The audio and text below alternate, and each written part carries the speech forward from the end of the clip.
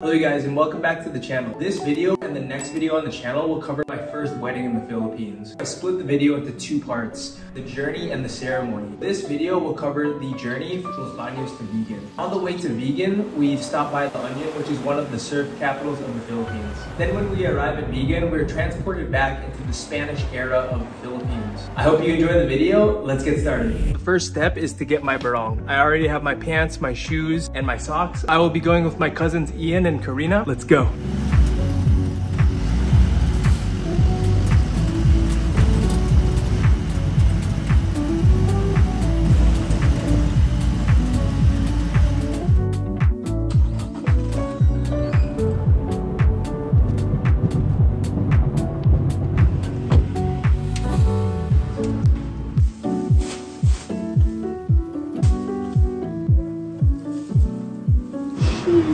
You don't wear a shirt, right? Yeah, oh, you wear a shirt? My shirt. And it's see-through. Unless you want to show them your muscles. Thank you.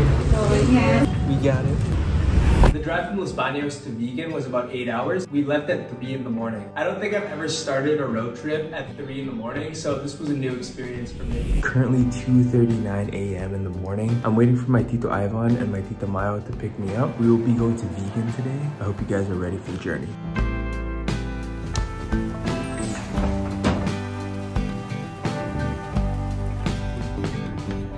After a few hours of driving, we drove past Manila and then we saw ourselves in the farmlands north of Manila. It was awesome to see all the farmland. We saw some cows out there and the trip really reminded me of being back home in America. The freeways were clear and I was able to drive a little bit as well.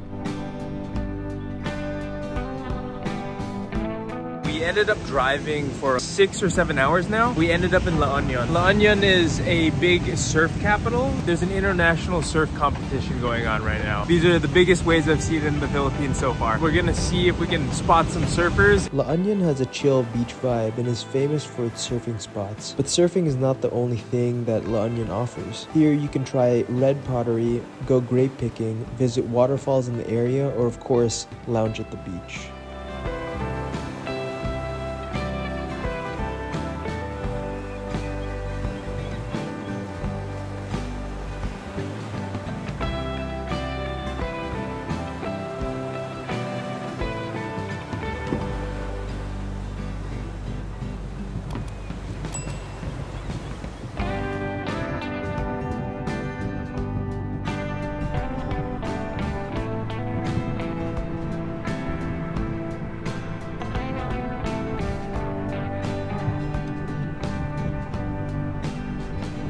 We plan to stay in Vigan for 2 nights. This video will cover the first day. The next day, we'll start the next video, which is the ceremony portion of the series.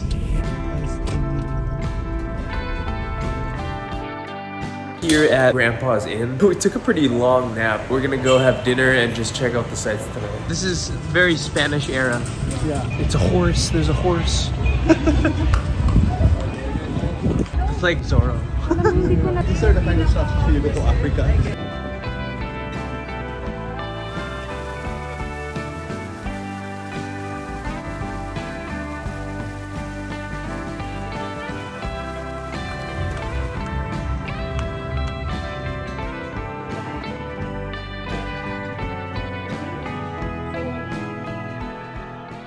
6:30 a.m. and my Tito Ivan and I are going to the gym. It's called Atlas Gym. It's only 4 minutes away from Grandpa's Inn. We're walking through the streets right now to Crisologo. This place reminds me of like being back in time, like in the 1800s. Movies like The Legend of Zorro and Puss in Boots. What do you know about the city, Tito? Vigan has a heritage home because they were spared of bombing during Japanese time. Oh. The story behind that is there's a Japanese officer who has a relationship with a Filipino here in Vigan. So it wasn't bombed. It wasn't bombed, it was spared. Wow. One of the things I look forward to most in my travels is finding different gyms in different cities around the world. We're literally in the cobblestones of Spanish era Philippines, and then we go and hit an epic lift, and you really just can't beat that. It's awesome.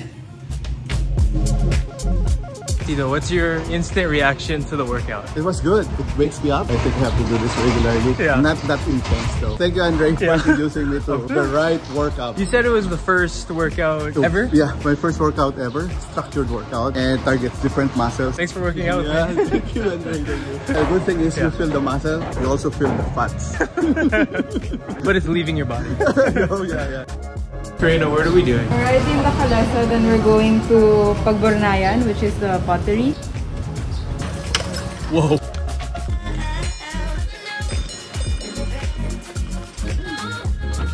Thank you, sir.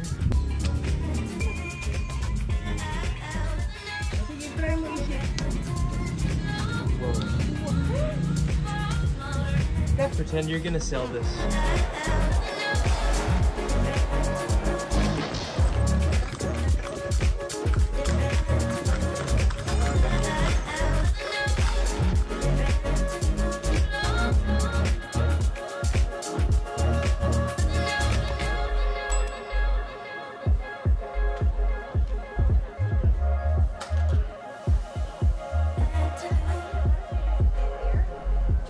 After a late lunch, we decided to leave Vigan and go to Mindoro Beach. And this beach was about a half hour away, and we saw one of the most impactful sunsets I've had this year. For our last night in Vigan, we visited Mindoro Beach. This is the first time for everybody. This is the first time for everyone. Karina and I are both flying drones. Oh no!